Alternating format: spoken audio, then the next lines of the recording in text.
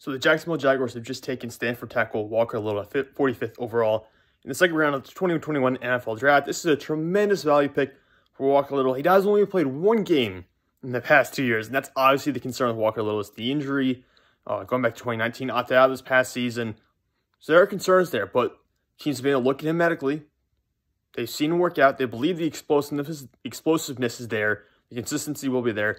So going into that 2019 season, he was projected to be a first-round pick in a lot of boards, right up there with guys like Andrew Thomas and Tristan Wirfs and those guys who ended up going in the first round. He was projected to be among that group. And now, one game in the past 2 years, so you're a little bit worried about all that because you haven't been able to see him develop. But even before getting hurt, it looked like he was adding on some good weight, building up his strength because his issues have really come in the running game. He was a great pass protector, but he was not getting a ton of movement up front. So that was the concern for Walker Little at the time. We'll see if that is still probably an issue for him coming into the draft and going to Jacksonville. It might be, but even so, I think they'll feel very comfortable getting him here, playing him at right tackle, or maybe even left tackle, because he played left tackle at Stanford, and Cam Robinson's only on a one-year deal right now. He's on the franchise tag, so there's a chance Walker Little gets to play left tackle next year. And I think he has the ability to play left tackle. I mean, you look at the stuff that Pro Football Focus PFF was saying about him.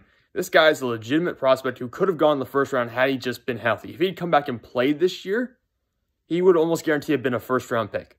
It's just that he couldn't play. He opted out. So, Walker Little, a tremendous pickup here for Jacksonville. I think it makes up significantly for taking Tyson Campbell earlier with the top pick in the second round, because that was definitely a little bit of a reach after, well, it was a reach, especially after everything they did this offseason to address the cornerback market, and also getting C.J. Henderson last year in the first round.